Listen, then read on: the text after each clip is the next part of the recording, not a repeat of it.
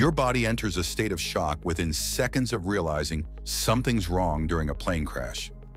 The moment turbulence turns violent or you hear that dreaded silence from the engines, your adrenal glands dump massive amounts of adrenaline into your bloodstream.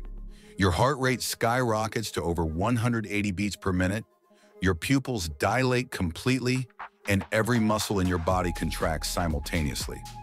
But here's what most people don't know about the actual impact. Your organs don't stop moving when your body does. During the sudden deceleration from hundreds of miles per hour to zero, your heart, lungs, and liver keep traveling forward inside your rib cage.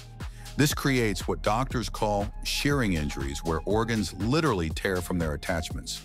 The human skull can withstand about 2,300 pounds of force before fracturing, but in a high-speed crash, you're dealing with forces exceeding 10,000 pounds.